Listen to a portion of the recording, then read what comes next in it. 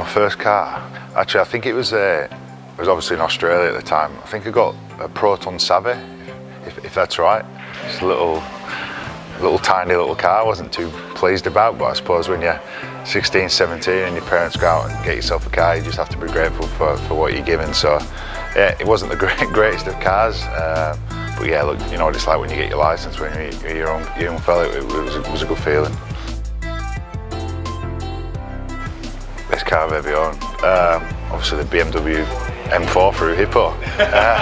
Look, to be honest, obviously I've got kids, so I've always sort of had your bigger sort of family cars. Did treat myself a couple of years to a Mercedes C43. Obviously that's quite similar to the M4. So other than that, generally, like I said, with having 3 young kids, I've never really got myself a nice sort of sports car. So it's really enjoyable being able to drive one at the moment. Worst car? I was going to say, try to think, probably my granddad's car. He's had a Toyota for about 35 years, I think, so he's still got it now. Still looks after it, it's still well run, so that's probably the worst car I've driven.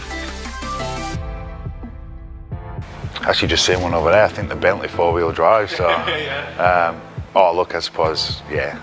Well then again, Lamborghini, it's my son's favourite car. Keeps telling me, Dad, it's not that expensive for them. I'm like, you'll find out one day, son.